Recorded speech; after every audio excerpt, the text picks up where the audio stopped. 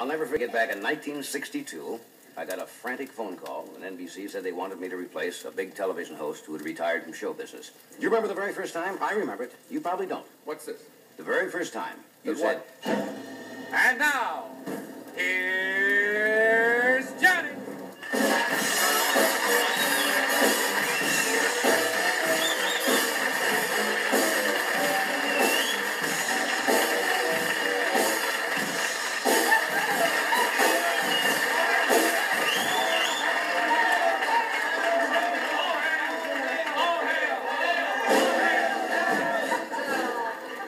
Let the orgy begin. I better explain this. Some clown walks into our office the other day. He's wearing this toga, which is a new thing. He said that they're trying to get the fellas wear this summer. It's just an old toga. Is there a draft in here? I feel like a real boy wonder. People look at you and wonder, is that a real boy? I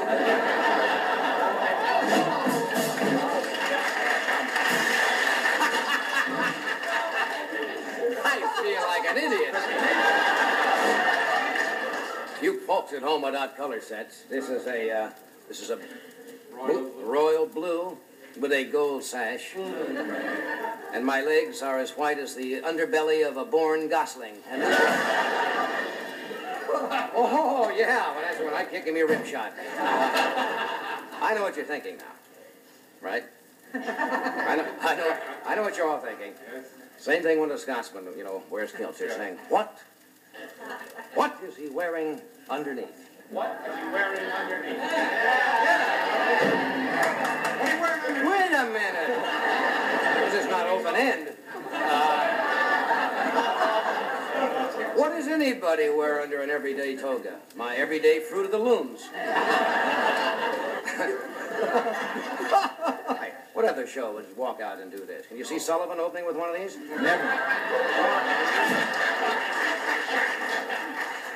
Want to get the Christians ready? Anyway, in the Los Angeles Times this morning, there was a letter from a woman complaining, this is true, you can check the Times right after the show. She was complaining to Dear Abby that her husband would not have sex with her until after the Tonight Show. The headline said, man refuses to have sex with wife until he's through with Carson. Now that's, I thought was a... There's nothing wrong with having sex during the Tonight Show. It's never stopped the studio audience at all. In high school, though, when you're young, with the girls, I remember me and my best girl, Emily Cockenlocker. We used to, up in the bleachers. You know Emily. I knew her well. From Nebraska. German girl. Little Emily Cockenlocker. Yeah. We used to... We would be all huddled in a blanket with a flask up in the bleachers. And that was in July. Before the season. She was a weird girl. So I went to a very small high school in Nebraska. How small was it? Well, during...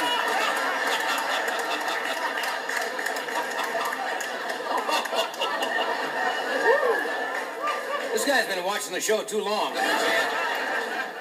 We got 40 million straight people. When I say straight people, I mean like straight men. I don't mean... We had a high school that was so small that during halftime, one guy came out and formed a picture of the United States. One guy.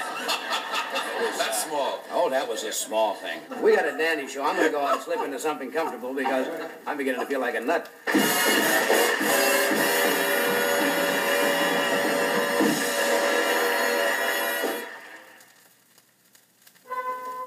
With his faithful Indian companion Tonto, the masked rider of the plains led the fight for law and order in the early West. Return with us now to those thrilling days of yesteryear. From out of the past come the thundering hoofbeats of the great horse Silver. The Lone Ranger rides again. Would you welcome his faithful companion, J. Silverheels Tonto? Yes.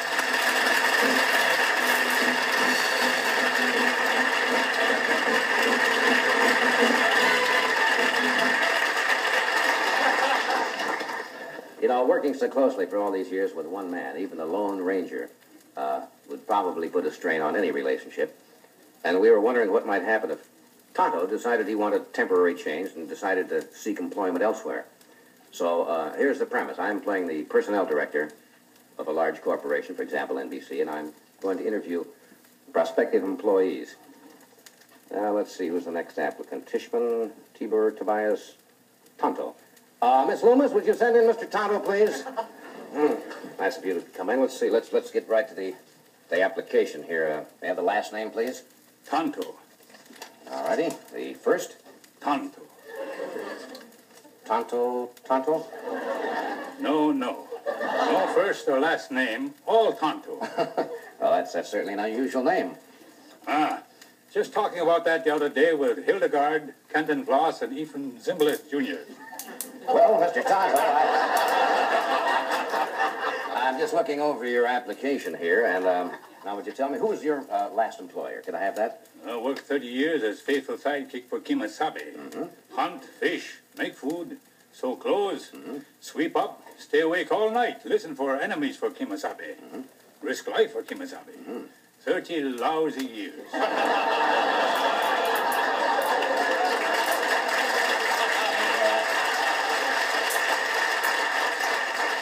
And for this, what was your salary? Salary? What salary? Well, your payment, something he gave you in exchange for your chores. Once Kimasabe let me peek under mask. No big deal.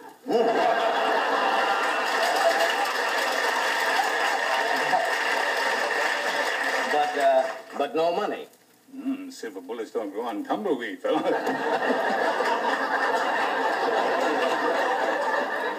You got to buy them with Tonto's salary. Oh, I see. That's right. He was always giving away silver bullets. Silver this, silver that, hi-ho, silver. Kimasabe had precious metal hang-up. Yes.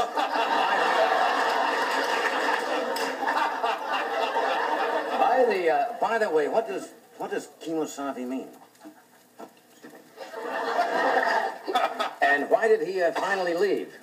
Him find out what Kimasabe means. That would do it, yes. Now, Mr. Tonto, as you know, this is a highly industrial society. We need specialized skills. Did you have any of those? Tonto can ride upside down hanging from horse to avoid getting shot. Well, I don't know about that. How about standing outside window and imitating owl?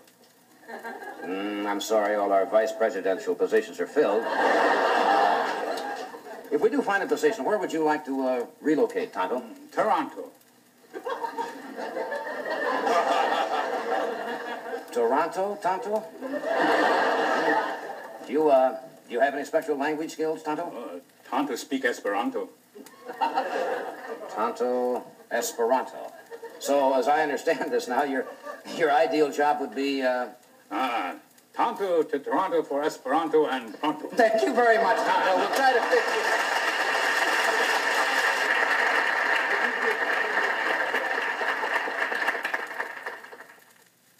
I have a feeling Bette Midler is going to fit right into the aura of this show tonight. You know, one of the great kicks of doing the Tonight Show is seeing people who come on here and make, well, possibly maybe their initial television appearance or very shortly in their career, and then see what happens several years later. There have been so many through the history of the Tonight Show. And this young lady had been singing, believe it or not, in a men's Turkish bath in New York City. Very, very strange. But as soon as you heard her sing, you knew that there was a very unique and very good talent there. And in the past year, she's been hailed as the first star of the 70s. Would you welcome, please, Bette Midler. I asked what she was going to sing for us, and you told me that you wanted to explain it. What's to explain about this song? I must explain, because you will probably not recognize it once Miss Evans sung it. Now, the song is what we call the Hubba Hubba. Now, Hubba Hubba is music that was sung in the 40s, mostly by the girl groups, like the Andrews Sisters. The Andrews Sisters, they were hot. Oh, they were hot. I'm hip there. Very much together. They could raise their eyebrows in unison. Yes. Remarkable. I love those. Well, anyway, I gotta tell you that I always have a little trouble because the right side of my body is terrific. But, you know, I got all those 40s moves down, but the left side is just the pits. Just will not do anything. So I just want you to be real kind.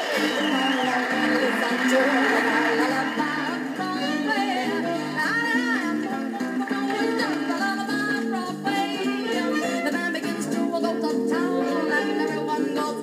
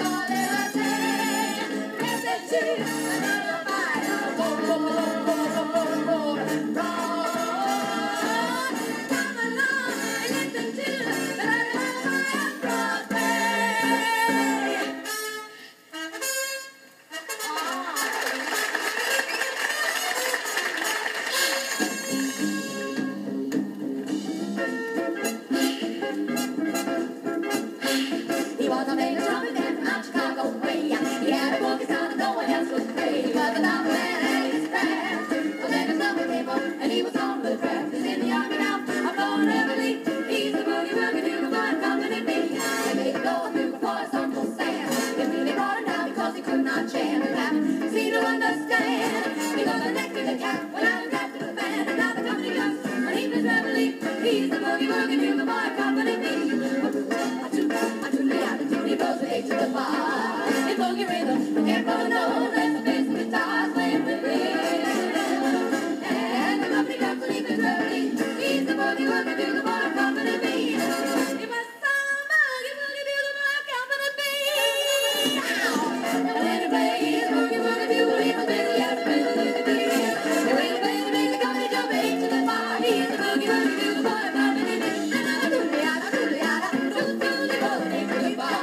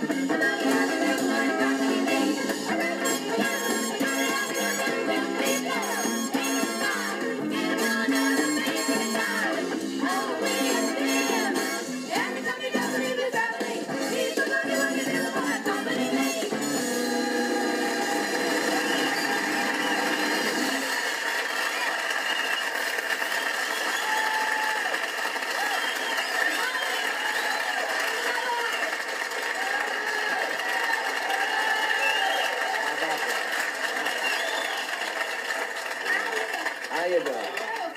Long time no see. We have to. Well, it's good to see you, and it's nice to see you're the sweet, unspoiled, natural Same as ever. charmer that you always were. Same We have to take trash. We'll have to take a the last of the great time. We'll take a break.